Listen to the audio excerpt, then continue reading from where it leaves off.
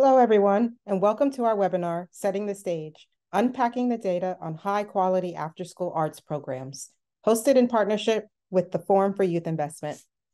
I'm Shaun Gray, Senior Manager of Production at the Afterschool Alliance, and I'll be your moderator for this webinar. Today, we'll be looking at how professional teaching artists, high-quality equipment, and dedicated welcoming art spaces can make a difference for after-school programs interested in embedding arts learning in their programs. This webinar is based on Setting the Stage, practical ideas for implementing high-quality after-school arts programs, a report conducted by Research for Action and McClanahan Associates, Inc., and commissioned by the Wallace Foundation. First, we'll hear from the report's researchers, Wendy McClanahan, Ph.D. of McClanahan Associates, Inc., and Tracey Hartmann, Ph.D. from Research for Action, who will unpack some of the data and recommendations for us. Next, Aimee Chico of the Boys and Girls Club of the Tennessee Valley will share her experience implementing the Youth Arts Initiative programs with her students. After Aimee, I'll share some resources available for programs to use in our online program toolkit. And finally, Tiffany Walker from the Forum for Youth Investment will share some of the tools and research her team has been working on. We'll have a brief Q&A period to wrap up the webinar. Now I'll pass the mic over to Tracey and Wendy to share their presentation. Thanks so much, Shaun. Tracey and I are really happy to be with all of you today, and just saw lots of folks saying where they're from in the chat, and so welcome. And like Shaun said, we're going to share some high-level findings from our research on the Youth Arts Initiative, which can be found in the report, Setting the Stage, Practical Ideas for Implementing High-Quality After-School Arts Programs. We're going to start with some background on the Youth Arts Initiative, and then we are going to share some more details about the study. Then we'll present high-level findings, followed by a sample of specific approaches that YAI sites use to increase the quality of their arts programs. We won't be able to go through all of the approaches today, but we plan to share a few. Next slide, please. Research shows that arts are a spark or a motivating passion for many young people, and they also offer opportunities for young people to develop interests and skills that will help them creatively engage in economic and civic life. But unfortunately, far too few young people whose family incomes are below the federal poverty line have access to these types of programs, either inside or outside of school. In fact, compared to youth from families with incomes above poverty level, youth from families with incomes below poverty level are about half as likely to have access to these types of programs. Cuts in school-based arts education are one contribution to this inequity, but arts programming outside of schools is also inaccessible for many young people because it can be too expensive, might not be located in places that young people from under-resourced communities can get to easily. And when arts are offered in low-cost, geographically accessible settings, such as after-school arts programs that don't focus specifically on the arts, programming is often focused on arts and crafts rather than creating original artwork and developing formative artistic skills. Next slide, please. So the Youth Arts Initiative, or YAI, was developed to generate lessons for the field about how to increase access to, quality of, and equity in arts education in an after-school setting for young people whose family incomes are below the federal poverty line. The Wallace Foundation funded the Boys and Girls Clubs of America, and I saw some folks from there here today. And they're an organization that has an existing national network of out-of-school time organizations, which reaches children and teens from communities that have been economically and socially marginalized, who don't have access to high-quality art skill development experiences, to develop a high-quality art program for tweens and teens. BGCA is committed to arts and has the footprint to take these YAI programs to scale. From 2014 to 2018, 3 of BGCA's affiliates tried to implement YAI. They were successful in creating high-quality art programs, but they also faced challenges because some aspects of YAI were not aligned with their operations, and because YAI required more costly infrastructure to implement, sustain, and scale across their sites as compared to arts and crafts programs. So in 2009, with startup resources from the Wallace Foundation and a matching grant requirement, BGCA asked 5 more affiliate organizations to test out approaches for increasing the quality of the arts programs using YAI principles with scaling and sustainability in mind. Next slide, please. In YAI, high quality arts programming is defined by the 10 principles for success, which are described in the report Something to Say, which you can find on Wallace Foundation's website, along with other reports on the Youth Arts Initiative, so go check it out. And these principles were derived from interviews with more than 200 teens and their families, from art program directors, researchers, other experts, and they serve as a guide to developing and improving after-school arts programming. The research that was done revealed that what youth want from an arts program is to be taught by a professional artist. They want a space for the arts that belongs to them and affirms their engagement in the arts. They want safety to express themselves creatively, and they want to have genuine hands-on experiences creating artwork of their own with high quality current equipment and materials. Next slide, please. So in addition to providing startup funds for the 5 organizations to test out approaches for improving the quality of their arts programs and creating a sustainable infrastructure for the arts, the Wallace Foundation also funded research on the efforts so that other programs can learn from the experiences of these organizations. So the Setting the Stage report includes findings and recommendations for leaders of OST organizations that offer multiple different types of programs for youth and are trying to improve the quality of their arts programs or to start new high-quality arts programs. And I'm going to turn it over to Tracey, who's going to provide more information about YAI in the study. Okay, go to the next slide and then the slide after that. Great. Okay, so there were 5 boys and girls clubs that participated in the Youth Arts Initiative research, and the organizations were medium to large size organizations. You can see in the table that they operated between 17 and 36 sites. The YAI initiative, though, was intended to be implemented in a small subset of sites so that new approaches to elevating the quality of arts programming could be developed and tested. And so the organizations implemented YAI in between 3 to 7 sites in their network. All right, so the organizations implemented YAI across multiple art forms, and these art forms were often selected with youth interests and youth input. The art forms fell into 3 broad categories: performing arts, which included dance, theater, and instrumental music; digital arts, which included graphic design, photography, film, digital music; and then visual arts, which included painting, drawing, pottery, etc. Next slide. However, as they were a year into testing these new models, the COVID-19 pandemic hit and the organizations had to change their approaches.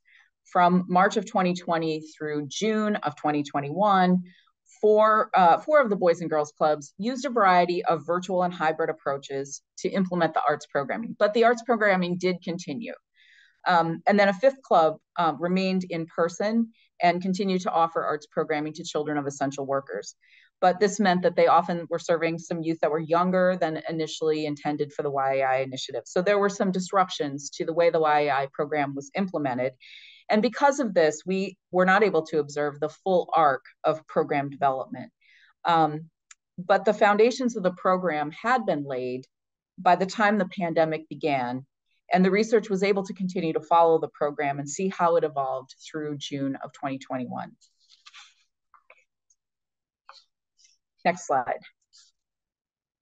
So a little bit more about the research itself. It took place from January of 2019 through June of 2021. Prior to the pandemic, we were able to conduct in-person site visits, 2 of them, where we conducted interviews and focus groups, observed the majority of YAI programs. And then once the pandemic began, we continued to collect data, though we did it virtually. We also were conducting quarterly calls with key staff throughout the entire initiative. We collected wage and labor data, participation data, and then we also reviewed YAI plans and documents. Next slide. So before we move on to the findings of the study, I want to come back to the 10 principles again. So these principles, which define quality, they're the sort of the definition of high quality arts in this initiative, suggest approaches to delivering arts programming that differ from how out-of-school time programs that offer multiple types of programs often deliver arts programming. For example, the three of the quality principles, the ones that are darker coloring on this slide, describe the infrastructure that's needed to support artistic skill development, which is not typically found in many out-of-school time programs that offer multiple types of programming. And so this infrastructure includes staffing by teaching artists who can mentor youth as artists. It includes having the latest high quality tools and equipment to learn art skills. And it includes near professional, dedicated, and inspiring studio spaces that have the functionality that's needed to learn the art form safely and effectively. And these principles, as the infrastructure, they support the implementation of all the other principles. For example, teaching artists can hold high expectations for skill development and support youth creative expression in ways that staff that don't have the content expertise they bring may not be able to do. And these principles are also important for youth engagement. In previous research, we heard that having new equipment and spaces, new studio spaces, created a buzz in the club that drew young people to the arts program, young people that had not previously explored the arts, to come out and try new art forms. But these three infrastructure principles are the most costly. And so decisions about these three principles and how to implement them rose to the surface when club leaders were thinking about their models and thinking about how to make them sustainable and scalable. So the findings of the research that we're going to present in the next few slides are going to focus on these three principles. And I'm going to turn it back to Wendy. Thanks. Next slide, please. So now we're going to turn to some early lessons learned that were common. So these are lessons that are common across all 5 organizations that they use to increase the quality of their arts programming. Next slide, please. So the first lesson was that all 5 organizations prioritized the use of teaching artists. They chose to staff the vast majority, if not all, of their YAI art classes with teaching artists. And this is really significant because teaching artists were often paid a higher salary than the organization's other frontline staff. Teaching artists were responsible for implementing many of the other quality principles and were able to mitigate some of the challenges when the space and equipment, the other infrastructure principles, were not ideal. So for example, when students had to share equipment, skilled teaching artists were able to construct lesson plans that kept all participants busy and engaged.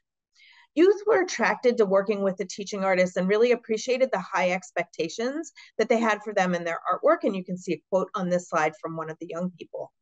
And then finally, even though some of the organization leaders had questions about the value of teaching artists at the start of their YI experience, by the end of the study, across all 5 of the organizations, leaders identified teaching artists as the key to improving the quality of their arts programming.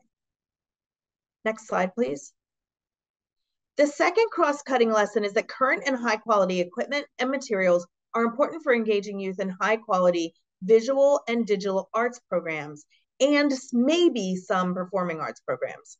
So YI participation data shows that youth attended digital and visual arts programs more frequently when the classes featured high-quality materials and equipment, such as computers, like new computers, paints, clay, etc. And in focus groups, YI participants told us that they appreciated creating art with the new and high-quality tools and really enjoyed it when they were offered choices of high-quality materials or equipment. For instance, in visual arts classes that offered like equipment for painting, equipment for sketching, equipment for molding. They appreciated these classes that had multiple opportunities over those that just featured one of the options.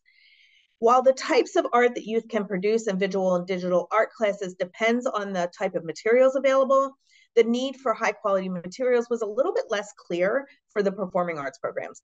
Performing arts teaching artists that did not have high quality equipment or materials, such as those in music classes that were using used instruments, for instance, or teaching artists in theater classes that were not using props, expressed that they thought the lack of quality equipment and materials was a deterrent to participation and engagement. And the last thing I'll say about that is the participation in dance programs was high, no matter what the quality of the materials, the equipment, or the space. Next slide, please. So space is often a limited resource, like money, for OST organizations that offer multiple types of programs so that they can serve youth with many different interests. So creating a studio space for a single type of program, like an art studio, limits the space use, and that's not necessarily like aligned with the goals of multi-program OST organizations. Additionally, many multi-program OST organizations operate in schools or other public buildings, such as recreation centers or public housing, that where they can't easily modify those spaces. So 4 of the 5 organizations in this study made efforts to create an art studio in at least one of the sites, a site where they had control over the space. They also offered YAI classes in existing multi-purpose rooms, some of which they made modifications to, such as painting the walls a bright inviting color, or offering comfortable furniture, relaxation, or decorating the room with artwork to attract youth and convey that arts were important. But because they had limited space and aimed to provide lots of different types of programming, almost all of the spaces where YAI happened were shared with other programs. When these spaces were shared or less than ideal studio spaces for the art form, it also narrowed the range of project and skills that could be taught. So for example, in visual arts, projects that required like in-process artwork to be left out to dry could not be conducted in those spaces that were shared because those materials then could be touched or moved. But if youth were being taught by a skilled teaching artist with high quality equipment and materials, we found that youth were engaged and that the teaching artist was able to implement the other principles. So those are the 3 high-level cross-organization findings. And now I want to turn it over to Tracey, who's going to talk more specifically about the approaches, or some of the approaches that the organizations use to increase the quality of their arts programs with sustainability and scaling in mind. Next slide. And you can go to the next slide. Okay, so for each of the 3 infrastructure principles, we identified strategies that the clubs tried to implement these principles with, in ways that felt sustainable and scalable. So the first slide discusses how they approached hiring teaching artists. And you can see there are 5 slides there. These are 5 strategies that they used to be able to hire teaching artists in ways that they felt they could sustain and retain these teaching artists. So I'm not going to speak to each of these for time because of time, but I'm going to focus on the second one, employing early career teaching artists as well as professional teaching artists. So early career teaching artists were recent graduates or current students in an arts degree program in a discipline, an art form. Most had not yet been paid for their artistic work or only had been paid on a limited basis. But actually fewer than 1/3 of the artists that were hired across the initiative were early career artists. But in 2 cities, 80%, or at least half of the teaching artists were early career artists. And in 1 city, 80% were early career artists. So in some cities, the YI position, they found it more appealing to early career artists and were able to hire more early career artists than professional practicing teaching artists. So what they learned in working with early career teaching artists First, they learned that their artistic track record was not associated with the level of youth development skills they had. There were some early career artists who came in having very strong youth development skills, whereas others needed more support. But the same was true of professional practicing teaching artists. Many had youth development skills coming in, but some also still needed support in that area. Our observations also showed that early career artists were also able to offer skill development programming with high expectations. So their artistic training did enable them to offer those high expectations in the program. One disadvantage of working with early career artists was that they didn't have the professional networks and portfolios that more experienced artists had, and they couldn't model that full career trajectory of an artist yet. But they still brought many strengths to the program, and it was a promising model in thinking about how to hire large numbers of teaching artists. Next slide. The next set of approaches describes the approaches that clubs used to providing high quality equipment and materials. So there were 3 strategies that emerged here, and I'm going to focus again on the second one, which is purchasing a full set of materials and rotating them from site to site. Typically, teaching artists were responsible for rotating this equipment, but they were given a home base or storage location that they could store, a location where they could store it. What clubs learned about this approach was that it was viable and it saved resources, and it also enabled more young people to have access to high quality equipment and materials. But on the other hand, it wasn't feasible for all art forms. Moving some of the electronic equipment or computers needed for digital arts was obviously difficult, sometimes impossible. And it also meant that youth did not have extended time with the materials to continue working on projects or experimenting with materials and equipment when the classes were not in session. Next slide. And the last set of approaches is around managing space constraints. So as Wendy said, the principle around space and creating high quality studio spaces was the most challenging principle for the clubs to implement. And there were 3 different strategies that they used in managing and implementing this principle. And again, I'm going to focus on the second strategy, which was making use of neighborhood community arts partners or school art spaces. So some clubs were located in school buildings and were able to use school spaces after school. And in these situations, they were able to get access to the school's art room, their music room, and in one instance, the school had a digital music studio. And so the program was able to utilize these studio art spaces after school. In another site, they were fortunate to have a community arts organization that was a short distance away, 5 minutes away, and they could transport youth to that facility. And the teaching artist from the club went with the young people to this space, and they were able to use a studio quality art space on a regular basis. However, one thing to consider for this strategy is the distance, because after school is a limited window of time. And so clubs were conscious of not spending too much time trying to transport youth to a space. So it had to be close. But in this case, it was a great option for finding high quality space for the program. The other consideration was that staff were needed to accompany the youth. So there were extra sort of staffing implications there.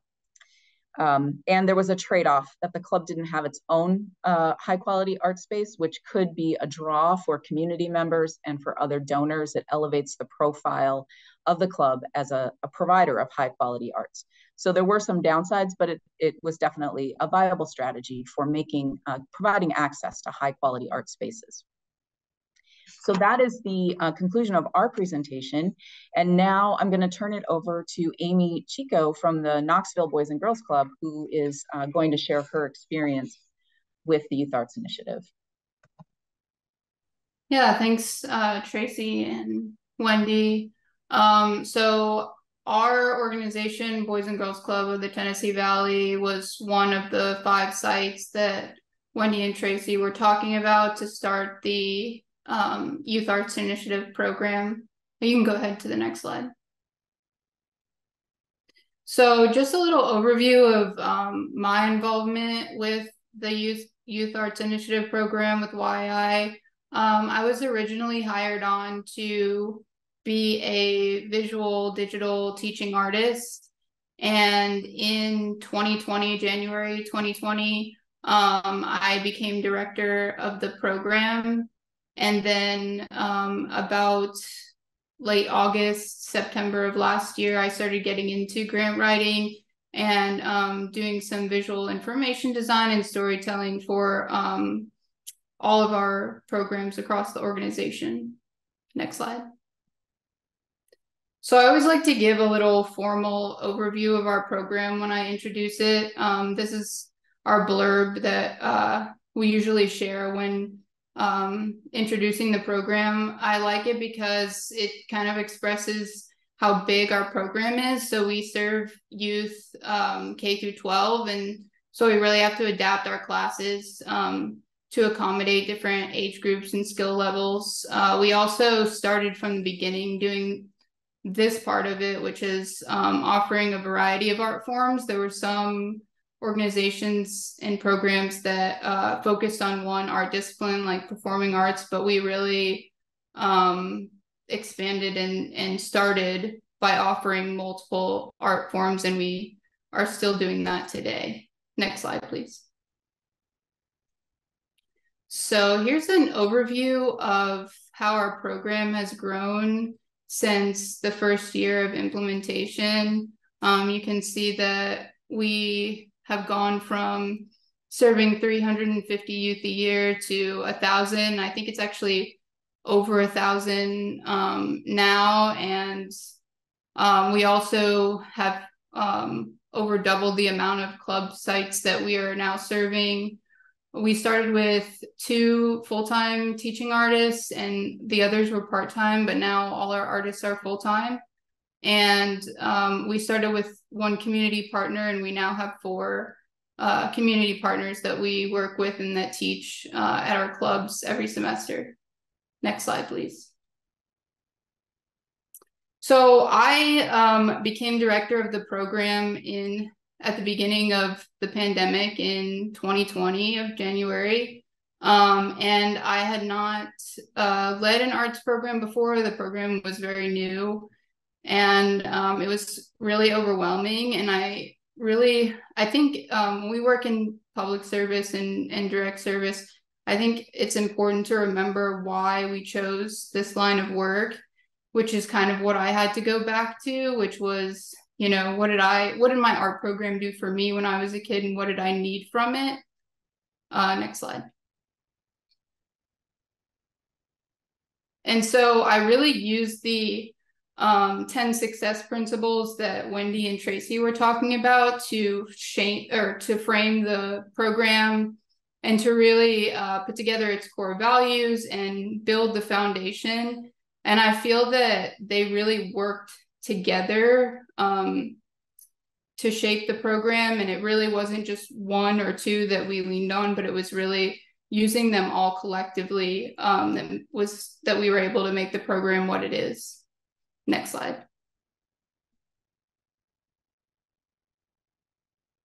So one of the first things I did when I became director of the program was make an opportunity for all our teaching artists to be full-time. You know, I think we expect them to show up and meet the needs of our kids every day. And so it was really important to me that their needs were met as well, so that they could show up as their best selves. And it really helped with our retention. And that allowed them to kind of build these relationships with our young people, not just for a semester, but for a year's time. And that's Rhonda. Rhonda was also a teaching artist that started the program, and she's still working with our kids today. And I think that her being able to be full-time and have that support and buy-in from our organization really is why she's still able to be there and working with our kids. Next slide.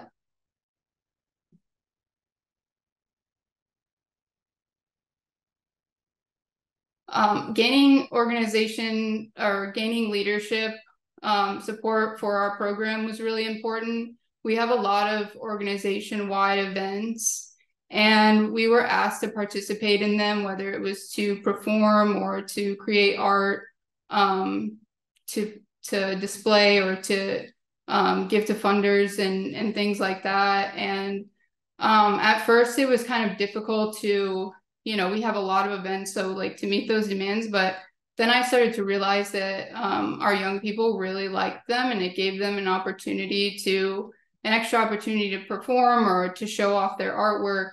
And I also think that helped build buy-in with our leadership as well. So it ended up being kind of a win-win for both sides.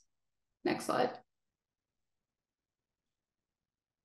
So dedicated spaces was a tricky one.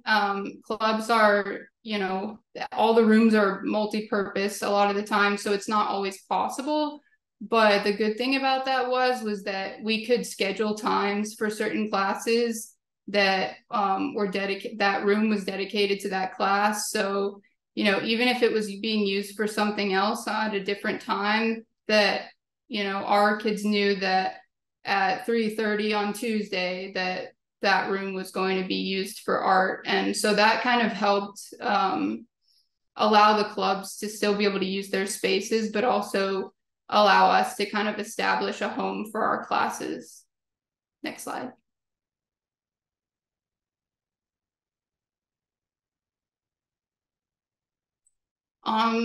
So our kids, one of the things that I thought was really important, our kids have a lot of say in what programmings we run at what clubs. They're really the ones that's how we decide which programs to run at particular clubs, is what the kids want at that club site. And also they have a lot of say in the curriculum that we teach and what projects we do, what plays we put on. And it really helps them to get invested into the program and also just kind of raise expectations for themselves. And our programs, due to their success, we usually hold auditions for our performing arts programs. And so it really helped to raise the quality and expectations with our students. Next slide. Showcases and performances were huge for our program. We started doing showcases and performances at the end of every semester in 2021 in the summer, when the Tennessee Theater invited us to put on a performance, which we now do every summer. We just had our 3rd year of doing a performance there. And it really helps to show our program to the community, and so that friends and family can come and be bought into the experience. But also, I think the most important thing is it gives our kids something to work for. And so they're not coming in and learning a dance. They're coming in, they know that they're going to be able to show their accomplishments at the end of each semester. Next slide. This picture is one of my favorite pictures that's come out of the program. It was at our first Tennessee Theater performance, and in the corner you can see that's our theater teacher. And I feel like it just really embodies the relationships that are built in the program and just the peer support that comes from it. And this is not just unique to the theater program. This is like kind of the essence that we strive for to build in all of our classes. Next slide. This is Dominique. He actually won our Youth of the Year, YI Youth of the Year last year, and he took part in every single one of our art forms that were offered. In my class, he really served as an assistant teacher. I really felt like he was my colleague at certain times, because he would sit in there with me every single class. He would work with the other kids in the class, and he was just a huge support. Like, I don't know what I would have done without him. It was so great to have him, and just putting him in that leadership position, I could see did so much for him. And it really raised his self-confidence. I know that when he first started the program, he really was like kind of in the background, and then he was the Tin Man in the show, and like he was the star of one of our music videos. So like I could really see how much he grew through those leadership opportunities that he had. Next slide. This is a picture from when we were shooting one of our music videos. That was actually a class that I taught when I was a director. I don't have a background in that, but our kids really wanted to do something like that. And I'm kind of a tech person because I'm a designer. So I was like, oh, this can't be that hard. Well, it wasn't easy, but I learned with the kids. And I think that was a special experience for us. We made our beats from scratch, and like every class we would like go through different instruments, and like so we really got to learn how to do that together. And I think there was just something really exciting about using technology in that way. Like it was just exciting to have that technology, and like those lights, like that's actually set up in a garage of a production studio. Like it's their back studio. It's like not even like a professional space, but we really like made it something special and put up those lights, and it's not just it was special for them because it's like something that's familiar to them because they're so used to using technology in all aspects of their life, but also just kind of taking it to the next level. Next slide. So we have 4 contracted teaching artists that we work with right now. They're community art initiatives. This is a picture of our spring performance. We work with an initiative called Drums Up, Guns Down, and they're already working with our kids in the community, so they know them. And so then they're coming into their clubs and able to work with them even further after school. And it also, there's only 4 full-time teaching artists, so it really gives our kids more programs to choose from, and working with other artists and other community members that they're familiar with in their community. Next slide. This is a picture of Jackson. It's also one of my favorite pictures. It's at one of our performances, but like he looked like that in class too all the time.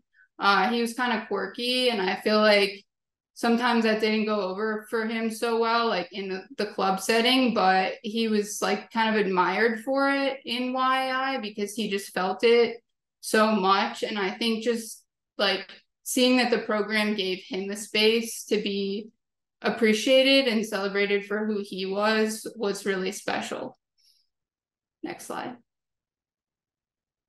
I want to end with this quote from one of our students. And I think that this is really at the core what the program is about. It's about giving our kids a space to take risks and face their fears just for the purpose of learning about themselves, and then building that confidence in themselves to see that really all they really need to be is themselves, and to celebrate that and be celebrated for that. And I am going to turn it over to Shaun. Thanks so much, Aimee. It's very inspiring to see I'm sorry, what the YA program can do for young like artists who don't even like know that they want to be artists. I do want to take a moment just to share with you some program tools that the Afterschool Alliance has available. And then I'll turn it over to Tiffany Walker, who is a research and evaluation specialist at the Forum for Youth Investment. And then we'll close it out with a few questions from the audience. Excuse me. The Afterschool Alliance has a program toolbox, and it's designed for after-school and summer providers. Whether you're starting an after-school program or if you already have one, and regardless of how long it's been running, this toolbox has a variety of guides, tools, case studies, and best practices from out-of-school time experts and organizations. Our program toolbox is an invaluable resource for all after-school program providers. It's divided into 4 sections. to explore the resources the best way that can fit your needs. So the first section is starting a program. If you're looking to start an after-school program in your community, we have all the tools that you'll need. Get off to the strong start with a startup guide from various state networks and map out your curriculum with the list of the best practices for different age groups that you'll be serving. Investing in your after-school staff and management can help ensure a strong and successful program. So be sure to take a look at the practitioner's guide, the training toolkits, and the after-school research to help you get started in the development of your program. Down at the bottom of these slides is a QR code for you to take a photo of. It should go directly to the program toolbox, and as well as a short link for the program toolbox. A next portion of the toolbox is running a program. Running a program means keeping up with all the moving parts and the needs of the students, staff, and the community.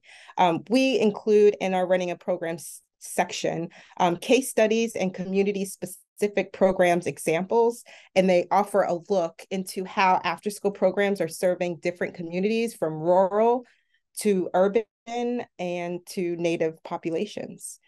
Here you can also take a deep dive into what makes a high-quality after-school program with 15 years of after-school research, issue briefs, and principles of expanded learning.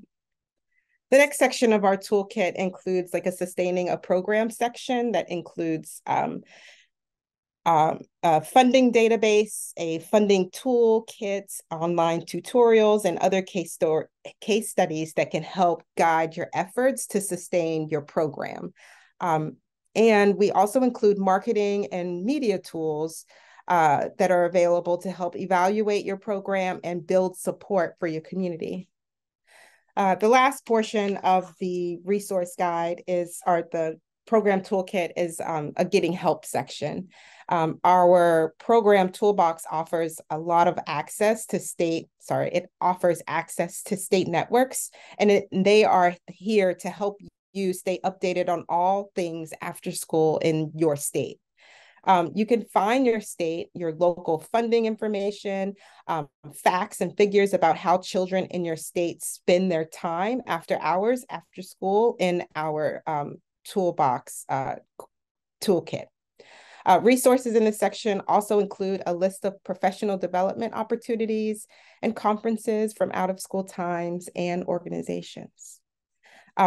And with that, I will stop my screen share and I will turn it over to Tiffany. Again, she is a research evaluation specialist and the Forum from Youth Investment. Tiffany. Cool. Thank you, Shaun. So I will highlight our organization's website, forumfyi.org, and our knowledge center on that site. So there are several reports and briefs that are focused on a variety of topics like program quality, partnerships, and staff development. So a lot of those resources will be a complement to what the After School Alliance has shared and the report that was discussed today. One report I'll lift up that was published a couple years ago is called Design Principles for Community-Based Settings, Putting the Science of Learning and Development into Action. So this report really discusses implementation strategies for creating positive developmental relationships and environments that generally support young people. So I think that report would be a nice complement to the report that we previewed today, and I would invite you to check out that resource. I think that link is in the chat or will be in the chat. And then I'll also highlight our team has been working with researchers from the University of Pittsburgh School of Education, so Dr. Asohe Osai and Dr. Tom Akiva on a research study. It's been a little over a year now, and that study is focused on understanding how culture-centered, community-based arts organizations or programs that intentionally serve youth of color support well-being. So at this point, we've worked with close to 40 programs across 8 different US cities, and we've collected data from young people, teaching artists, and program and community leaders. And I have to say, like what I saw while visiting some of these programs really does align with the design principles that Dr. Hartmann and Dr. McClanahan have described in their report. really the principles around dedicated and welcoming spaces and affirming young people as artists. So we are really excited as we wrap up the data collection phase to move into the data analysis portion of our work. We're looking forward to sharing what we learned. That'll be later in 2024. So if you are interested in that research and just keeping up with what the forum is doing, I'll invite you to connect with us through our newsletter, Forum FYI, and I believe that link should be in the chat. And I will hand it back over to Shaun for our Q&A portion. Thank you so much, Tiffany. First off, I want to thank Tracey, Wendy, Aimee, and you, Tiffany, for joining us today and being able to talk to our participants about programs after school and the study. We do have a few questions from the audience, and feel free, if you have questions, to just drop them in the chat and we'll get to them. So this question is directly for the research team. How many total waves of study were conducted, and are there more waves coming in the future? There were 2 waves. The first wave focused on 3 cities, and they were that was the initial pilot where they implemented the 10 principles and demonstrated that it could be done in an organization like Boys and Girls Clubs that has multiple types of programs. And then this second wave was with 5 cities, and they were trying to test and develop models that were sustainable and scalable. And in terms of upcoming waves, at that question, I don't have the answer to, but you might ask the Wallace Foundation. We can always put the email to like the general Wallace website in the chat as well, if folks want to reach out to them directly for that answer. Okay, this is another question for the research team. Granted that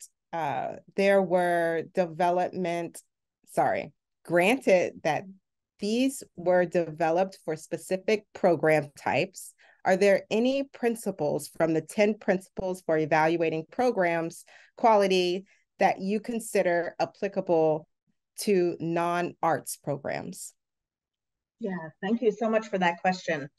One of the things that we learned, I would say in all of our research on the Youth Arts Initiative, but particularly in that first study that was Tracey was talking about with 3 clubs, is that the leaders of organizations did begin to see how all of the 10 principles could apply to other types of out-of-school time programming that they were doing.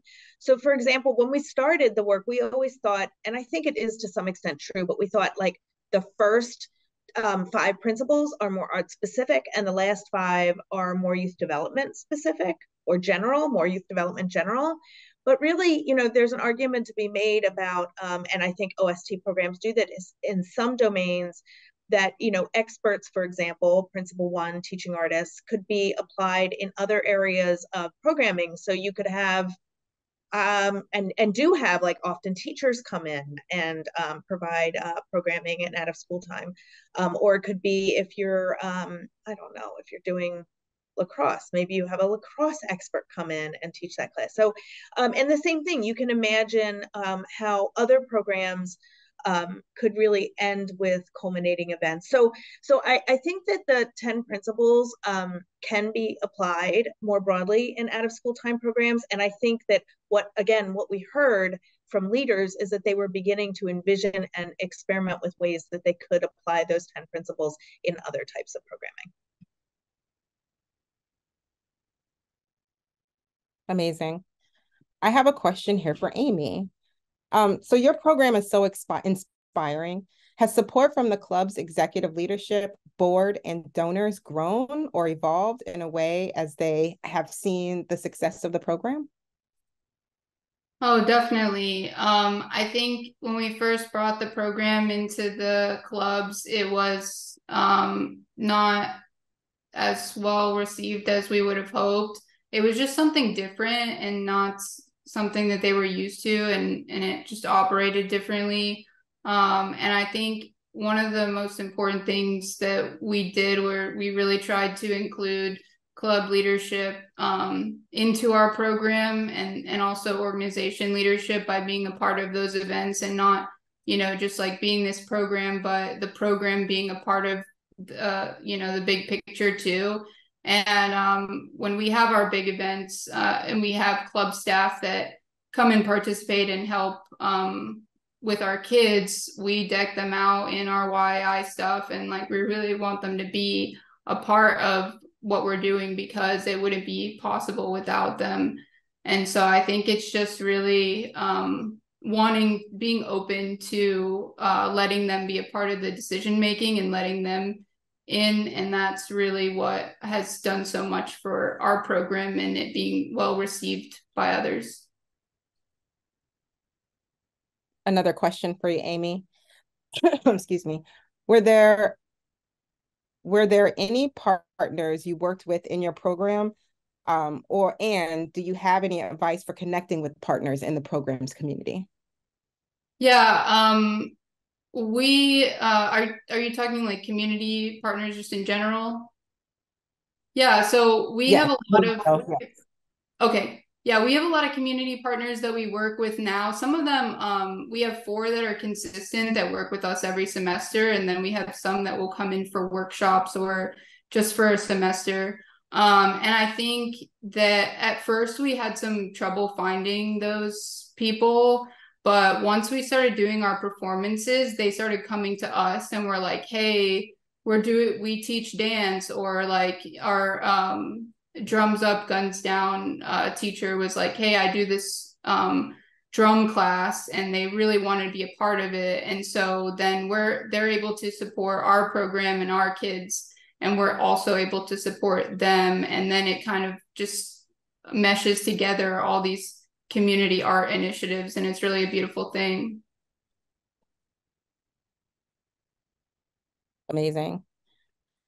Tracey and Wendy, a lot of folks are asking about the link to the report. I think the link that was put in the chat is going to a non-working link. So we'll put another link in there just to make sure that everyone has access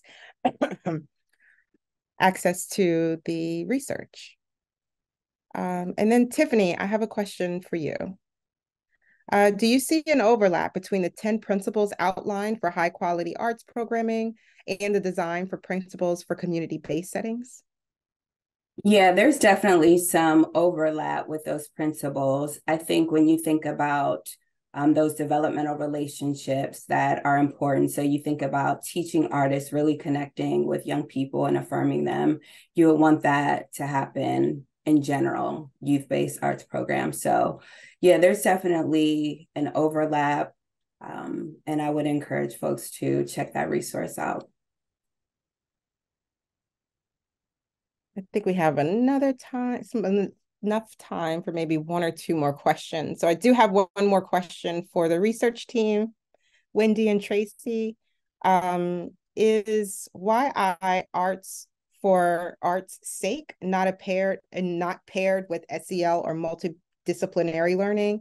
And are there enough funds to sustain this? That's a great question. I'll answer the easier of the two. Let Tracey answer the second one. I think that there certainly, we know there are benefits, social emotional learning benefits to art, but YAI is developed as, like, I'll say, like an art first program. It is an art program to teach young people art skills. That is the goal. Mm-hmm. In terms of whether it's sustainable, I think, our research, like, what we learned through the research on YI and the experiences of Boys and Girls Clubs of America and the clubs, and was that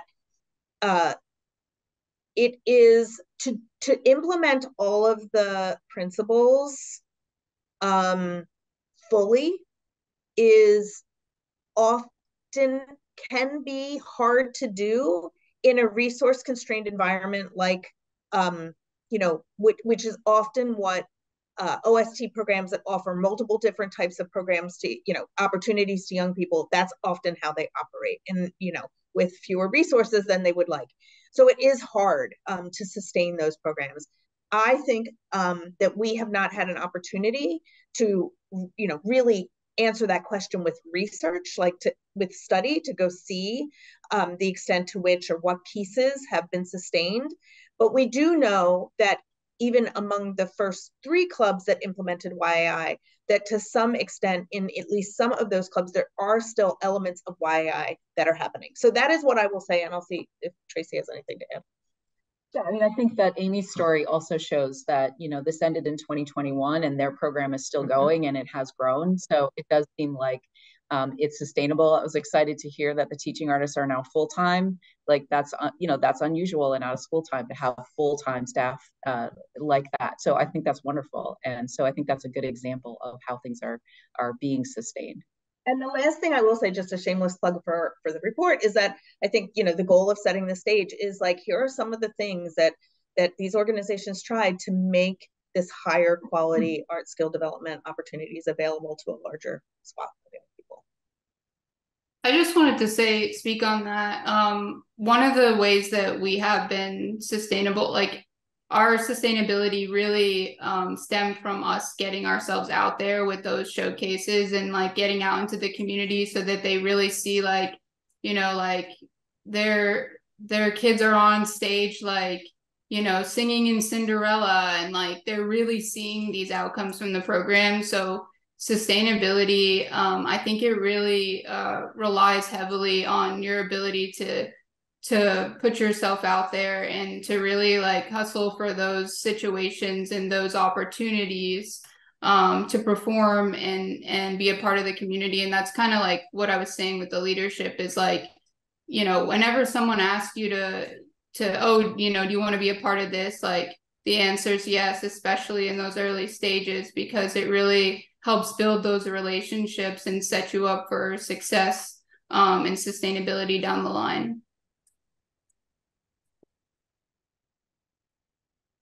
Amazing. And with that, it is 4 p.m. I do want to thank you again, Tracey, Wendy, Aimee, and Tiffany, for having this wonderful conversation. All the participants for coming. We'll be sure to have a recording of the recording of the webinar and links to the research shortly after the webinar has been posted. And if you guys want to get in touch with any of our speakers today, feel free to email us. We can put you in touch with them. Or if our speakers want to put their emails in the chat, they are very welcome to, for our participants to reach out and have or ask any other questions that you have going forward. Thanks again and have a wonderful, wonderful evening.